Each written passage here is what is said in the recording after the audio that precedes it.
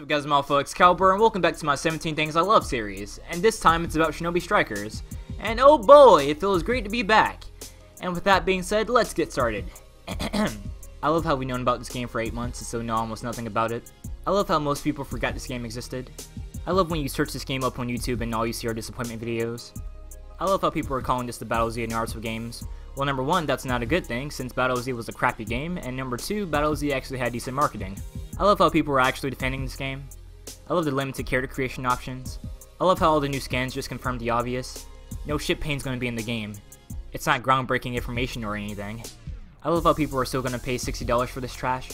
I love the empty venue for Shinobi Strikers. I love how people were excusing the flaws of this game by saying it was an alpha.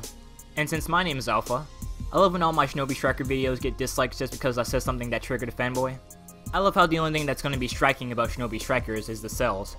I love how this game looks visually. I love how Bandai Namco doesn't even acknowledge this game's existence. I love how we barely seen any of Boruto, but his name's in the title. I love the people who said this game was going to top fighters. And finally, for number 17! I love how I can't even name a 17th reason. No, like, I shit you guys not. I've sat down for like a good half an hour thinking of a 17th reason, but I can't. This game gives me no material. Fuck this game. Anyways, if you guys enjoyed this video, then please give it a thumbs up, comment, subscribe, and all the stuff you people do, and I will see you in the next video. Possibly. Peace. But what's important?